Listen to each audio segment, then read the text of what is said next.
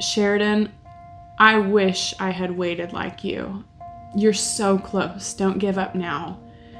I wish I had waited like you. And she told me a story of how she had grown so tired of waiting for the man that God was preparing her for that she settled and she hooked up with a guy.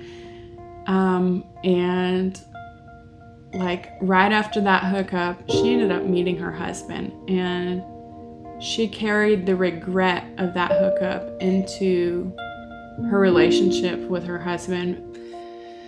Hello. Okay, so today's video is going to be pretty real for you guys. I swear I never in a million years thought I would make videos about this kind of stuff when I started my YouTube channel, but here we are. Okay, we're going to talk about what I am doing to prepare for a Christian marriage. Funny story. A while back, I may have been in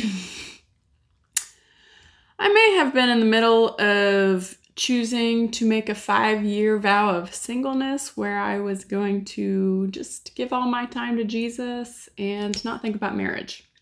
Well, you know, we can have great ideas, but there's that verse that talks about man makes his plans, but God orders his steps. Anyways, right after I had decided, yep, I'm going to make a 5-year vow of singleness. I'm just going to go hard after God in this season.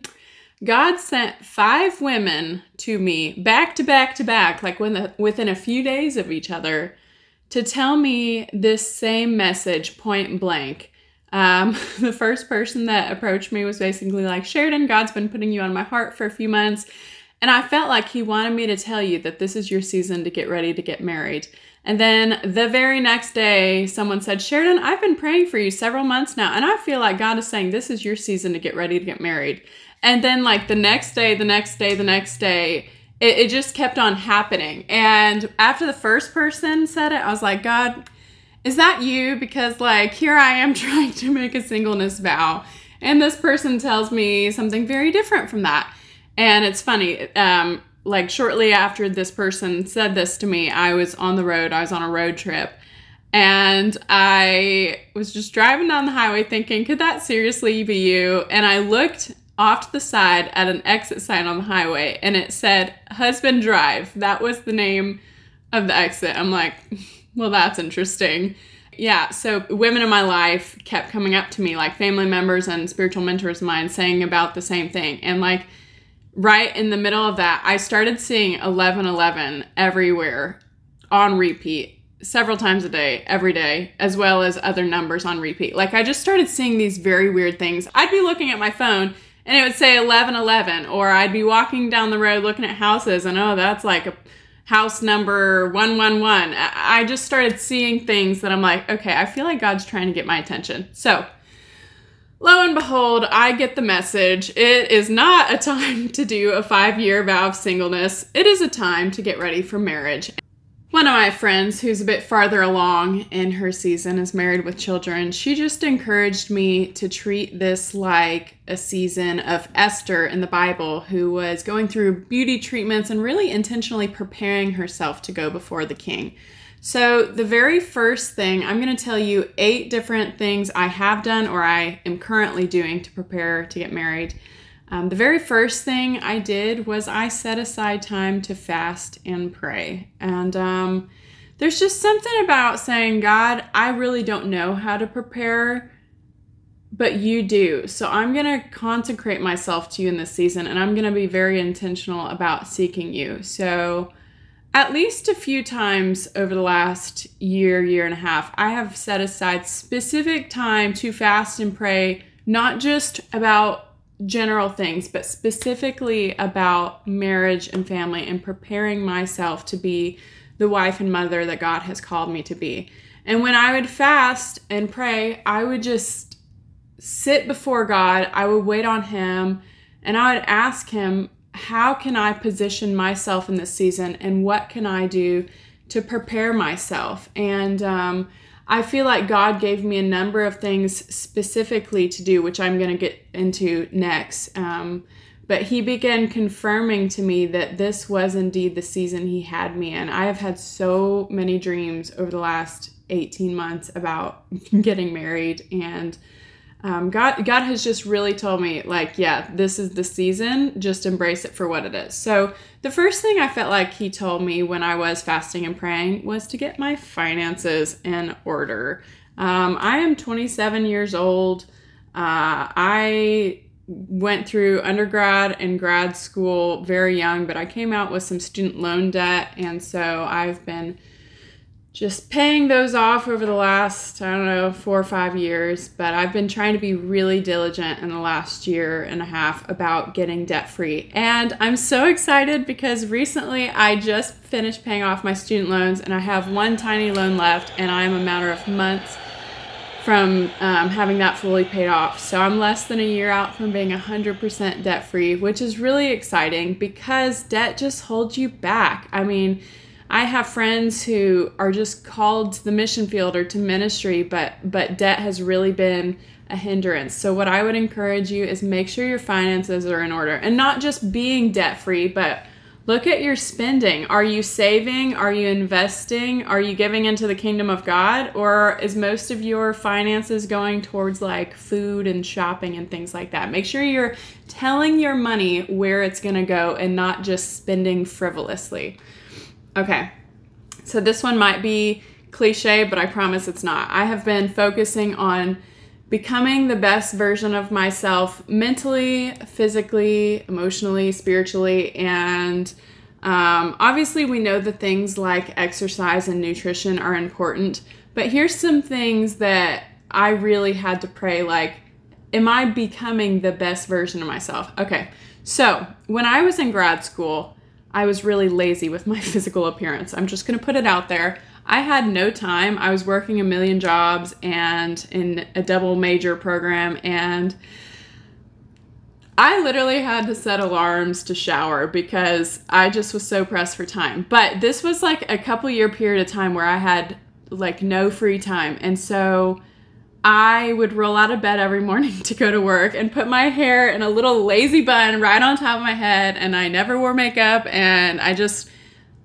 was just lazy. And it's not that I was lazy, I just didn't have time. But it took me several years after graduation to kind of get out of that lazy roll out of bed mode to where I'm actually putting a little more time and effort into getting ready. And it's not that you have to be so focused on your physical appearance, but like, if I want a guy who takes care of himself and looks attractive and dresses nicely and takes care of his hair and beard, whatever, then I can't be someone who rolls out of bed every day. So for me, I just had to stop being lazy and start putting time into my appearance. Okay, I will let that point rest itself.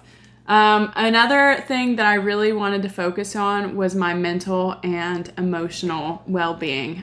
When I did finish grad school, I was kind of a hot mess, which after you've been in an intense season of study for so long, I was in college for 6 years and I had completed an associate's, a bachelor's, and 2 masters in that time frame. It was just such a crunch mode that it's like, it took me a couple years to really unwind from that season. And there was also just a lot of things that began surfacing in my heart when I finally had time to breathe. And I realized that I had some internal work that I needed to get done. I just felt unstable for a while. And so a while back, I took a season to go through inner healing and counseling, Christian counseling, high five for Christian counselors, and just work through things. And there's a couple other things that I really needed to take time to address, which I have. One was I came from a family with a lot of divorce, and God has done so much redemption in my family. But the reality is, no matter like how good you have it, there's just wounds from childhood, especially if you have been through divorce or abuse or sexual trauma or whatever your story is. There's just areas where we can realize, oh, this is affecting me. I thought I dealt with this years ago, but because I had come from a divorced family, as an adult, I started realizing that I was afraid of getting married. I was afraid of having children. There were just fears I had, and I was like, what is this? And then I recognized that I had things that I hadn't dealt with from my childhood. And so counseling helped with that, and just really bringing things before the Lord, like, God, I need you to heal my heart in this area. because I believe you want me to have a happy and healthy marriage. I believe you want me to be a happy mother, settled in her home with children, and like there's a mind block. I can't even vision that for my future. So I need you to heal me and to give me your desires for my life, because I want to be a wife and a mom. I can't picture that. And so it's just been a steady journey of God healing me and giving me his desires for marriage and family, because there were a number of years where I really didn't want that. But thankfully, I'm at a place now where I look forward to being a wife and a mom. And that's the goodness of God, because he has healed my heart and given me a desire for family. Okay, so I'm going to move on here. So just reiterating, you want to be at your best place, spirit, soul, and body. I'll touch the spiritual component in a minute, but the physical and soul things, I mean, there's so many things we can do that as we pray, God, how can I prepare? I believe God's going to show you the things that you need to take care of so that you are truly in a healthy place to enter into marriage. Water break.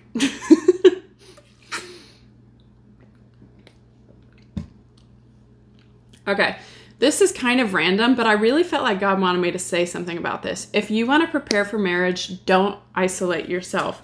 I don't know what it is about the millennial generation, but so many people have church hurt, this and that hurt, and they've isolated themselves from community and from accountability. And I just want to tell you, get plugged into a local church. Find a place in your community to serve and get involved. You need people who can call you on your crap. You need people who can encourage you when you're down, and you need people who can pull you up when you fall down. So don't be isolated, because that makes you prey. That makes you a target for the enemy. The Bible says the enemy goes about like a roaring lion seeking who he can devour. And I'm just telling you, when you're in community, you're protected. Not only that, when you're married, you're not going to be isolated. So you need to know how to do life with people.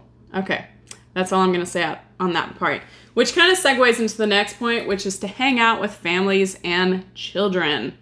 You know, in my flesh, I have a propensity towards self-centeredness and towards independence. But in this season, I really have been trying to be more intentional about being around family and babysitting and nannying and being with kids, because you just have to see godly models sometimes. So for years, I've been like, God, show me who those families are who are doing it well. I want to observe them and take notes, because that I'm going to pray for that in my life. So hang out with families and kids. It's really good for you.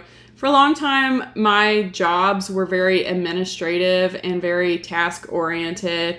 But in this season, God has actually shifted my work. I have been nannying, working with a boy with special needs. And I know that God has been using this nanny job just to prepare my heart for motherhood and just to teach me how to continually go to God in prayer for just his wisdom on how to work with this child. And of course, I know that when I am married and have kids, I will constantly be asking God for help on how to handle different situations. So I would just say be around families and children, because that will kind of prepare your heart for what's to come. Another thing I've been doing, I'm a reader. No, I have not read all of these books. A lot of them were given to me. Read books on relationships and marriage and conflict resolution, all the things. Some of these books are definitely for after we say I do, but some of them are for the dating phase. Anyways, I've read a couple of them. I've been going through this kind of prayer journal, Prayers for Your Future Husband. It's just meditating on scripture and really just preparing your heart to enter into a relationship. So, hey, books. That's kind of self-explanatory. Okay, I have two more things I want to share with you. The last two are the most important. I need a water break for this. I swear making YouTube videos makes me more aware than ever of how addicted to water I am. Oh well. Okay. We all know the cliche statement that your husband or wife cannot satisfy you, that only God can. But it's not a cliche statement. I mean, it's truth. And in this season of preparing to get married, I feel like God has been drawing me away, kind of like a honeymoon with Jesus, if you will, where I've just been trying to draw as close to God as possible, because the reality is, I know we all feel this emptiness on the inside of us, and we're just longing for fulfillment and happiness and joy. And we always look to the next thing, like once I get the next job, once I'm married, once I have kids, once I have my house, whatever it is, then I will be happy. But nothing but God has the ability to fill us. And so I just want to encourage you, in your loneliness, draw near to God, because I understand what it's like to be lonely. I have been intentionally single for 10 years, choosing not to date around, and it gets lonely. Like I'm just going to be honest with you. And I travel a lot domestically and internationally for work, and it gets really lonely, like just being a party of one most of the time. But in that time, I have to choose at a heart level, God, I'm not giving into the loneliness. I'm going to draw near to you. And I give you this time. I give you myself in this season as a living sacrifice. I'm not going to be depressed or give into the loneliness, but I'm going to give you my time, and I'm going to enjoy fellowship with you. And I'm telling you guys, God has met with me in ways that are so sweet and special. And I know when the season changes, I won't have the kind of free time I have right now. So I want to encourage you, prepare for marriage, but don't hyper obsess about it, because God is the lover of our souls. And we're married for a period of time for our earthly years, but we're united to God for eternity. And so he has to be our first love. We can't go into marriage thinking that our husband or wife is going to fill our tank and that they're going to meet our every need, because they weren't designed to do that. And you'll set yourself up for failure if you're looking to another person to fulfill that longing. So bring your emptiness, bring your loneliness, bring your free time to God, and just say, God, here I am. Fill me up. And I believe God wants to meet with you. And as I have fasted and drawn near to God, God reminds me, your husband will be a gift, but he cannot be your everything. And it helps kind of temper the expectation that I'm not looking to him to be my everything. I'm looking to God. The last thing I want to say in preparing for marriage is just the idea of patience. And this has probably been the hardest part for me, honestly.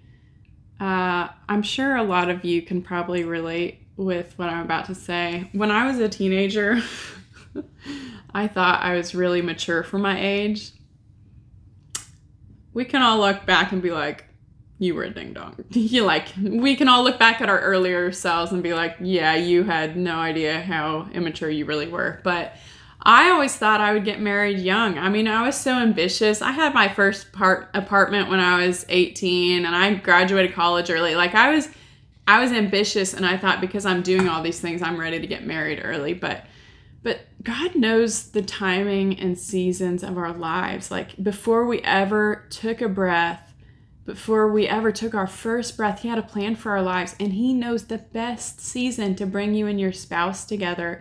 And sometimes his best season for you is when you're young, and sometimes it's when you're not so young. And I quit dating around when I was 17. I'm 27 now, and that's 10 years of waiting. I mean, it may not seem like a long time to someone who's in their 40s, 50s, or 60s that's waiting, but I have literally not kissed a person in 10 years. And I'm just going to get real with you, because I feel like shallow talks don't help you out. I want to be vulnerable with you, because I know what it's like to struggle waiting. I know what it's like to be thirsty and be like, okay, the next hot guy that walks in the door, I'm going to grab him and make out with him. Like, I know what it's like to have desires, and I know what it's like to look longingly at other families and be like, when will my day come? And to go out to eat by yourself, to travel by yourself, to have no one to come home to at night, to be thinking, man, I'm lonely. Who can I call and talk to? Like, I understand what it's like to be a party of one. But patience and long suffering, they will pay off. I remember a while back, I was with a friend of mine, and she had just met her husband, and I was just telling her, I'm so tired of waiting. Like, I'm just done. I've waited for so long, and I'm just thirsty. Like, I just want to settle for the next guy who gives me a compliment. I think I told her, like, yeah, the next guy that walks in the door, I just want to kiss him. Like, sometimes you just reach this point of desperation where you're willing to compromise and you just become a buffoon. And I've probably had a few moments like that over the last 10 years where it's like, ugh, I'm so done with this waiting game. Like, when will it ever end? And you feel like God has forgotten you.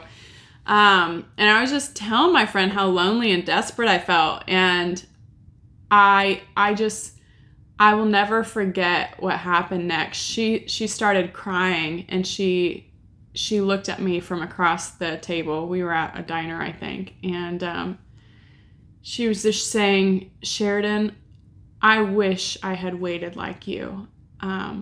You're so close. Don't give up now. I wish I had waited like you. And she told me a story of how she had grown so tired of waiting for the man that God was preparing her for that she settled and she hooked up with a guy. And like right after that hookup, she ended up meeting her husband, and she carried the regret of that hookup into her relationship with her husband, because she didn't realize that her husband was much closer than she thought. She was just so tired of waiting. Like me, she wasn't like a spring chicken. She wasn't a 20-year-old. And she was just so sorrowful that she didn't wait just a little bit longer, because I think she actually started dating her husband within like a matter of weeks or months after this hookup. I mean, it was so close. And she said, I wish I would have waited. And so she encouraged me, Sheridan, you are so close. Just wait. Don't settle. God has his best for you, and it's worth waiting for. She said, if I had known my husband was coming, I would have never hooked up with this guy. And that put conviction back inside of me. And I realized I was at a crossroads where I was either going to compromise or I was going to wait for God's best. And I realized it is worth the wait. I have no idea how close my husband is, but I know God has promised me a husband, and I'm not going to settle for less than God's best. And it wasn't like I was tempted to just have sex with a random person. That wasn't where my temptation was. Where my temptation was compromising. Maybe some guy was giving me attention and I knew he wasn't really God's best for me, but my version of settling would have been giving into that temptation because it felt special to be noticed by somebody. And there have been several opportunities along the way to date someone that would have been good. I just always knew this is not who God has for me. And so when my friend told me that, I wish I would have waited like you, it was God's mercy, and it gave me the ability to wait more. And that was still a while back, and I'm still waiting, but God has continued to confirm his promises to me, and he's made himself so real to me. And I just know that God holds my heart and he holds my seasons, and that in his faithfulness, he will bring my husband and I together at the right time. And I think that time is soon, but I have to choose to live my days with great intentionality. You know the parable of the wise virgins in the Bible? There were 10 virgins, 5 were wise, 5 were foolish. The bridegroom was coming, but he was delayed in coming, and so they all fell asleep waiting for him. Anyways, the 5 wise virgins had brought oil in their lamps, and the 5 foolish virgins didn't. And so when the bridegroom came, those who had oil in their lamps, they were ready to meet the bridegroom, but those who didn't have oil in their lamps left to go get oil, but then the bridegroom came when they were gone. And the point of that parable is be ready, be watching, be waiting, have oil in your lamps. And so in the same way that we need to have that proactive waiting patience for our heavenly bridegroom, we also need to be that way about waiting for our husband. Don't be lazy. Don't be a flirt. Don't compromise. You need to keep oil in your lamp, and you need to be ready. You need to be preparing yourself and watching for him and waiting and praying. Don't fall asleep, even if it seems like he's delaying. Keep oil in your lamp, because when he comes, you don't want to be found off with some other guy. You don't want to be found off flirting or getting lost in the trap of online dating or whatever it is. You want to know, I have prepared and I have waited well. And I can honestly say that with a strong conviction. To the best of my abilities, I have prepared and I have waited well for marriage. And I know that I have something precious to offer my husband, because I haven't been giving myself away to 10 other guys. And if you have a past or maybe a present of just messing around with guys or just a lot of brokenness, listen, there is no condemnation. God can forgive you and wipe your slate clean in a moment. And I would just encourage you to give all that to God and to let him take you into a season of inner healing, because there was a time in my life where I wasn't walking with the intentionality that I am now. I can link another video. It's talking about sex and purity and saving yourself for marriage. But there was a time where I did not value my body or my purity or anything like that. But God has taught me how to live differently. And because he's taught me, I live differently. So in closing, I just want to encourage you. You are worth God's best. And so is the man you're going to marry. He is worth God's best. So become the best for him. Don't just expect God to bring you the best without you becoming something of value to offer that other person. And also, I've had to tell myself this, so I'll tell you this. Don't seek perfection. Like, you're never going to be perfectly ready for anything. It's not that I'm going to have a perfect body or a perfect, I don't know, bank account or a perfect life circumstances when I meet my husband. It's not about that. It's just about doing your best to really honor God and honor the person you're going to marry, and taking an honest approach at preparing. So get rid of the perfectionist mentality. I mean, gosh, I probably wish I was a little bit skinnier, or gosh, I wish I had more money in the bank account, or I wish I was farther along in my career, or I wish I owned a home or a better car. But some of those things, they're just shallow. At the end of the day, God looks at the heart. Man looks at external things, and God looks at the heart. So preparing for marriage is not just about having all these external things. It's about having a heart that's really yielded to God, and a heart that's ready to walk into a marriage to serve and not to be served. So with that, I am going to close this out. I'm going to pray for you guys. I would love it if you'd let me know in the comments what you are doing to prepare for marriage, or if you are already married, what you did to prepare, or maybe you have some other advice. And if you have a prayer request, feel free to let me know. I will have my Instagram link down below, so feel free to send me a private message if you need to. Just know that I am in this journey with you guys. I don't have it all figured out. This is not expert advice. This is obviously advice from someone who's never been married, but I like to pray and just do whatever God puts on my heart. So thanks for watching.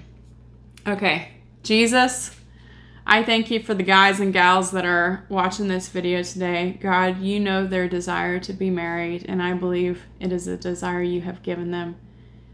And I thank you that you are the one who put the desire there to fulfill it, not to leave us waiting and wanting, but you put the desire there to fulfill it. And so I just bless them, and I thank you for giving them patience, that it is worth the wait. God, would you speak to each of us how we can prepare for marriage, how we can prepare to be the husbands and the wives that you have called us to be.